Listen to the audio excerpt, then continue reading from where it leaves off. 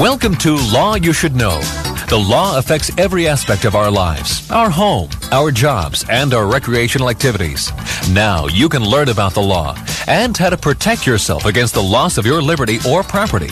Learn how to stand up for your rights and seek compensation when you have been wronged.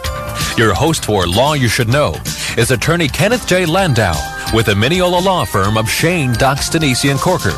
He's a member of the Committee on Professional Ethics of the Bar Association of Nassau County and counsel to the Nassau Academy of Law.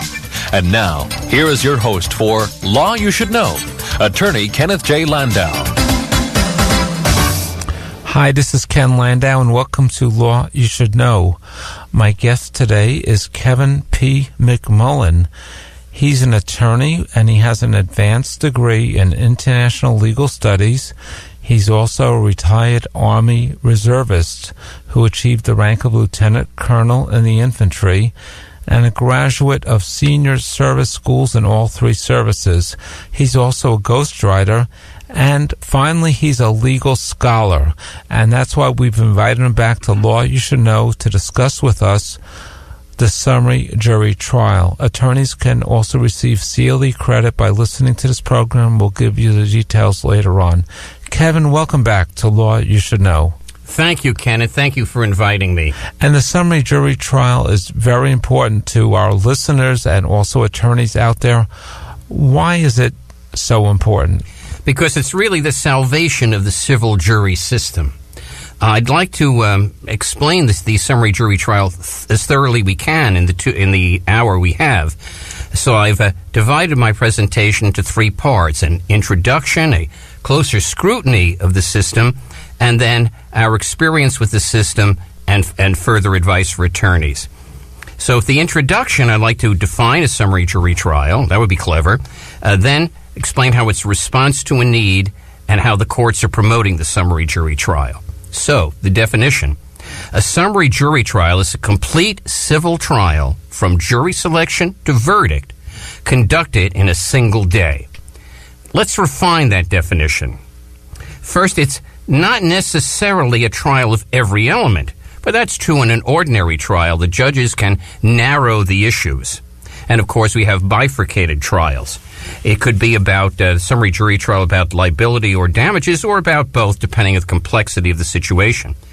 It can be binding or non-binding. If it's binding, there's a verdict, and if it's non-binding, you get a decision that leads to further negotiations. We also have two patterns of summary jury trials in New York. There's the Chautauqua pattern, the original one. That's from the far upstate county of Chautauqua. And in that case, when you get a verdict, there are only 4 limited grounds for appeal. I'll go into those later, but definitely not that the verdict was contrary to the weight of the evidence. In the other kind, exemplified by Bronx County, there is no appeal on any grounds. The two parties simply exchange general releases and stipulations of discontinuance. The rules of evidence for a summary jury trial are often stated as being relaxed. That's true to an extent, but it's misleading. You think of the documents that presented in a summary jury trial as analogous to the documents presented in a motion for summary judgment. You don't have the doctor present at the motion for summary judgment. You have his certified report. Or you have the certified depositions of various other witnesses. You have different documents and reports, whether from the police or the hospital. And the documents presented in the summary jury trial are very much like that. In the Bronx, they don't necessarily have to be certified unless there's a dispute as to their authenticity. However, the essential rules of evidence are still applicable. We all know that in a hospital record, you could introduce the statement that the patient said he was run over by an auto, because that's relevant to the diagnosis. However, you could not admit, even if it's in the record, that he was run over by an auto that ran through a red light. Judge Joseph Gerasi, the first statewide coordinator for summary jury trials, was actually reversed on this ground. that he introduced reports that he shouldn't have. There were reports of treating physicians and a radiologist that were produced long after the pre-trial deadline. He also admitted an ex parte and unsworn video of an interview with a treating physician. It was really very good of Justice Gerasi to introduce those, not to introduce those, but to send me the transcript of the trial for which he was reversed. That's a public-spirited man and is more humility than I may be capable of. A summary jury trial may be limited to a single crucial issue. Could be all issues, typically in an auto accident, or in the case Judge Gerasi tried where an old lady claimed she was hit on the head by the garage door in a service station. It could be more limited in a medical malpractice trial. It could be, was there informed consent? Or the time that the mother arrived in the emergency room, and therefore whether the hospital performed the cesarean section in time. It could be simply on liability and conscious pain and suffering, if the medical expenses and the lost wages have been stipulated or decided in a motion for summary judgment. New York has explicitly expanded the purview of the summary jury trial recently to include commercial divisions of Supreme Courts in the counties that have such a division. For example, was the fruit when it arrived rotten? Was the transistor radio according to specifications when the case of them was delivered? The ADR subcommittee of the Commercial Division Committee has conferred with the justices, and they think that commercial trials would be perfectly appropriate. A summary jury trial, you must understand, though, is not small claims court. A summary jury trial is convened in the Supreme Court, in some cases the county court, and the Supreme Court has, of course, unlimited jurisdiction. In New York, there have been plaintiffs' claims in summary jury trials for $500,000 and a recovery of $107,000. Often in these cases, also, there's a high-low agreement. There are historical antecedents, of course, to the summary jury trial. The Athenians had a similar one-day civil trial. Each side began with an opening statement, then the clerk read the affidavits of the various witnesses, and each side made a closing statement before the jurors voted on the cause of action. And some judges, of course, in New York, have oral arguments on motions for summary judgment. In the summary jury trial, you add the witnesses and the jury in questions of fact, but of course, in a motion for summary judgment, you're really dealing with the facts, too, as to whether there is such a question of fact. I just want to remind our listeners that we are listening to Kevin P. McMullen, and he's talking to us about the summary jury trial. And as you'll continue to hear, it's a very important tool in resolving civil jury trials throughout the state of New York. Thank you, Kevin. Go ahead. Go ahead. The summary jury trial is a response to a need, the need to provide each litigant with his day in court. The late Judge Edward Ray wrote about the vanishing trial, and Professor James Maxiner of the University of Baltimore Law School has written about and lectured about the 10 ways the courts in Germany are superior to the courts in the U.S., and 2 of those reasons are time and cost. There is a growing number of summary jury trials in New York. According to the current statewide coordinator, Justice Lucindo Suarez, there have been at least 6,328, perhaps 7,000 or 8,000, because all counties don't report the data. Currently, they're concentrated in the 5 boroughs of New York and surrounding counties. The courts are trying to promote the summary jury trial. I first became aware of it when I saw a copy of the Jury Pool News. Justice Gerasi came all the way from Chautauqua to New York to give a CLE program. And you can consult Chapter 9A of Tom Moore's book, Evidence and Negligence Cases. There's an enormous chapter with transcripts and all possible forms on summary jury trials. And Wes McKinney's forms for the CPLR, Volume 4, has an article by Professor Joseph Marino with many forms. Various counties now have rules, and bar associations have recommended procedures. Justice Lucindo Suarez took over from Judge Garassi as the statewide coordinator. I was worried at the first when the change came, but Justice Suarez, who sits in the Bronx, has really been a workhorse. He's given more than 100 lectures and brought Judge Garassi down from the Bronx to try cases, and he's compiled statistics. So let's go on to the second part, Part 2, closer scrutiny of the summary jury trial. Here we have a more precise description of the summary jury trial in 11 steps. Step 1 is the voir dire by the judge with a standard list of questions for that type of case, much briefer than usual. The attorneys then have 10 minutes to supplement the judge's question but not engage in extended rehabilitation of of jurors. The court may, of course, schedule the voir dire for the day before, allowing the attorneys more time. Step 2 is a 10-minute opening statement by each attorney, and it can be argumentative, unlike a regular trial. Step 3 is the lengthy one. That is 1 hour for each attorney to present evidence. This can also be mildly argumentative. He may examine 2 witnesses, previously identified, of course. He may cross-examine the opposing witnesses, but the time he spends cross-examining those counts as part of his hour.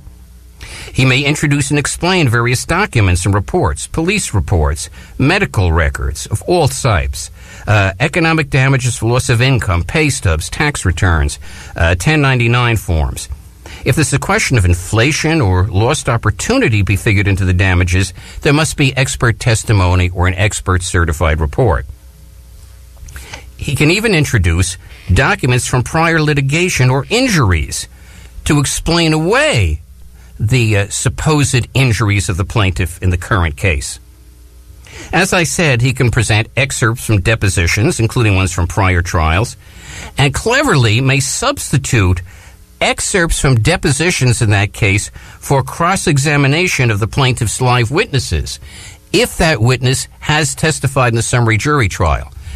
Quoting from part of the deposition where he cross-examined that witness will be a lot quicker than trying to cross-examine the witness again.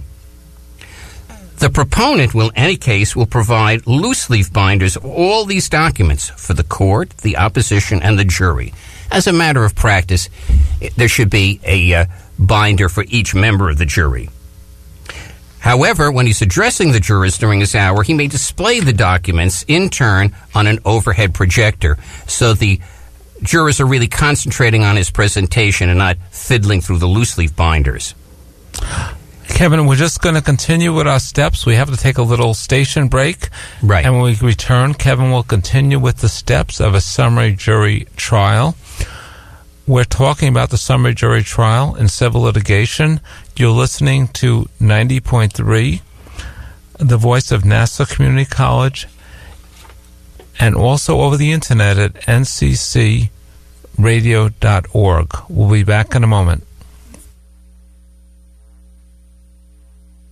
Nassau County Bar Association, who wants you to know about ADR, Alternate Dispute Resolution, which can help you avoid costly, lengthy, and uncertain litigation in court. By resolving disputes through mediation or arbitration, it gives you control over who decides your case. A mediator helps all parties to reach an agreement they can live with, or an arbitrator selected by the parties hears and decides the case. Your attorney can still represent you, but you control who decides your case. ADR is faster and less stressful than fighting in court, and it is a great way to resolve divorce, employment, or commercial disputes. ADR is now offered through the Nassau County Bar Association. Find out more about how ADR can help resolve your dispute by calling 516-747-4070 or visit nassaubar.org.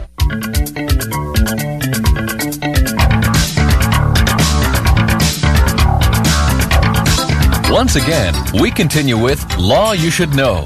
From the Mineola Law Firm of Shane, Dox, Denise, Corker, and Sauer, here is attorney Kenneth J. Landau.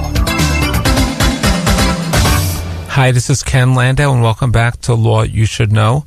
This particular program is eligible for CLE credit through the Nassau Academy of Law. Please contact them by going to nassaubar.org and record the code at the end of the show. Kevin McMullen is going to continue his presentation about the steps involved in the summary jury trial. Thank you, Kevin. Thank you, Ken. I was discussing a closer scrutiny of the summary jury trial in 11 steps. I was on step 3, the biggest one, which is the 1 hour that each attorney has for the preservation of evidence. And I just mentioned that it would be good to use an overhead projector to have the jurors concentrate on the document that the attorney is explaining at that moment. The loose leaf binder should also contain a table of contents, an outline of the attorney's arguments with references to the particular documents so that the jurors later can turn to the relevant one.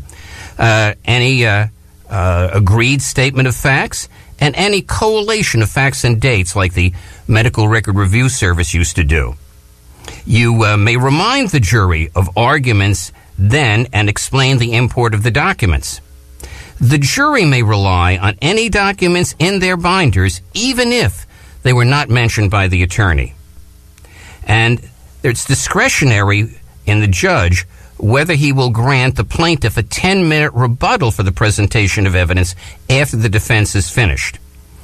Notice, however, typically, attorneys do not use their whole hour, which may be good because you don't want to lose the jury by becoming verbose. Step 4 are the 10-minute summations. These occur immediately after the presentation of the evidence. Judge Garassi says, through all the pretrial procedures, you know exactly what the arguments and evidence of the other side are. You don't need more time. You should be prepared. However, there are handy excuses for getting an extra 10 minutes. You need to go to the bathroom. You need to negotiate with the other side. You want to allow the jurors time to read the documents before the summations. Step 5. The jurors may submit questions to the court for the attorneys. If approved, the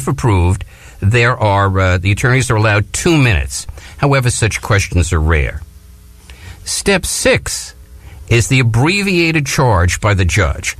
He takes the pattern jury instructions into account, but they're much shorter. Step 7 is the deliberations by the jury. They get the charge and the verdict sheet to take in with them, plus, of course, the loose leaf binders. The court will pick the alternate juror at random then. 7 are picked initially. Of course, only 6 serve. That 7th can participate in the discussions, in the deliberations, but not vote, with the agreement of both parties. But, of course, such a juror usually wants to go home. Conceivably, the jury would deliberate so long that they would have to come back the next day. So then we turn to step 8, which is the verdict. There's a binding judgment or an exchange of stipulations, depending whether you have the Chautauqua model or the Bronx model. In a non-binding summary jury trial, there's no record, no stenographer, and no one may use the proceedings in a further proceeding. However, a settlement conference will be scheduled in 30 days. Step 9, post-trial motions. Some are possible, but not one for a directed verdict and not for a judgment against that, deciding that the verdict was against the weight of the evidence. Step 10 is the judgment. There's a judgment per se in the Chautauqua model. In the Bronx model, there's no judgment. Instead, the exchange of general leases and stipulations of discontinuance. Step 11 is the appeal. Again, in the Bronx, there is none. However, Chautauqua allows 4 limited grounds for appeals. The first is corruption, fraud, or misconduct in procuring the award. Somebody's been bribed. The second is a miscalculation of figures or a mistake in the description of any person, thing, or property referred to in the award.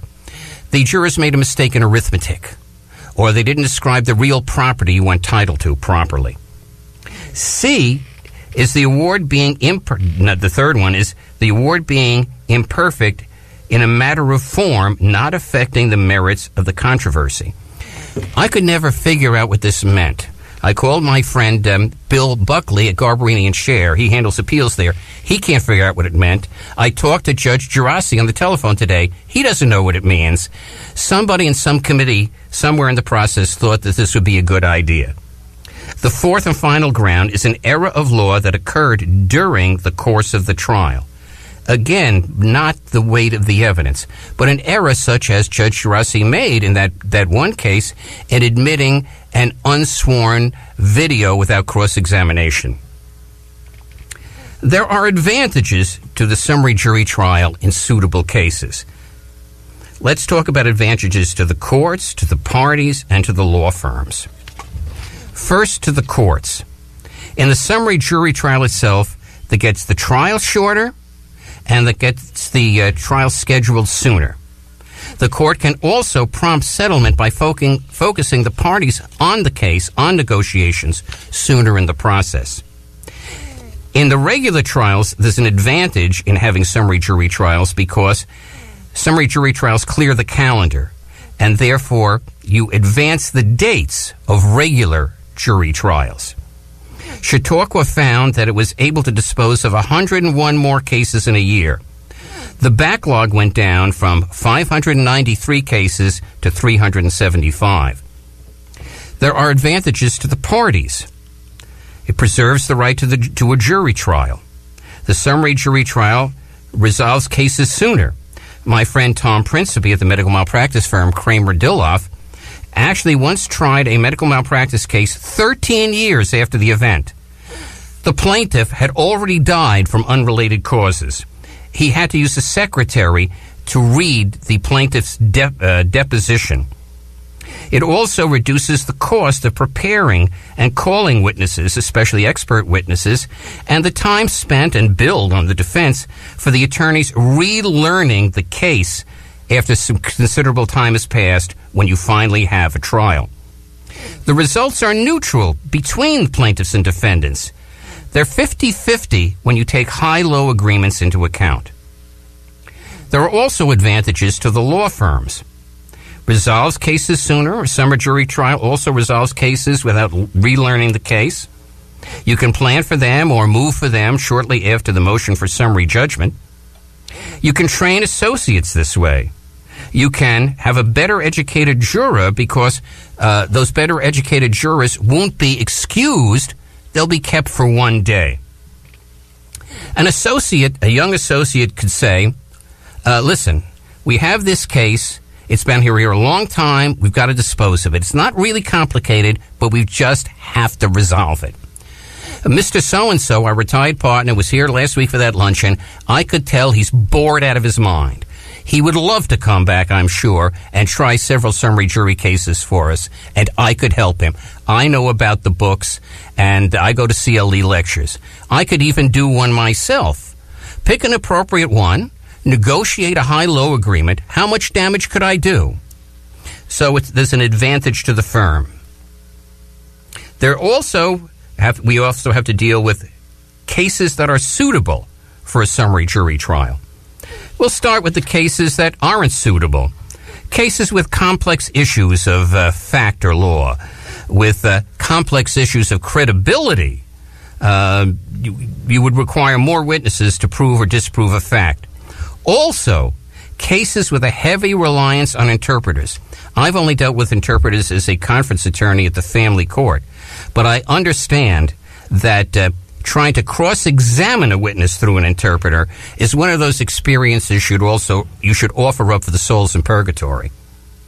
Cases that are generally suitable are ones that are legally straightforward or factually straightforward, such as a rear-end auto accident, and those in which there's only liability or damages really at issue. In a non-binding summary jury trial, the trial serves as a reality check for negotiations. A binding summary jury trial can be especially suitable when there are a small number of witnesses, the offer and demand are close, when a high-low agreement is possible. The court has to approve a high-low agreement for an infant, not the surrogate's court, the Supreme Court that's trying the case. I have two other advantages.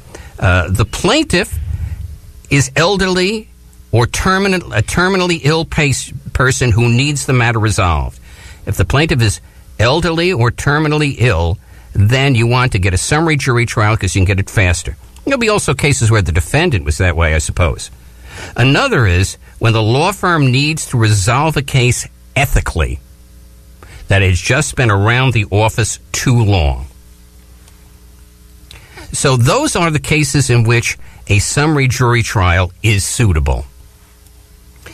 We can turn then to the initiation of the summary jury trial, the pre-trial procedure.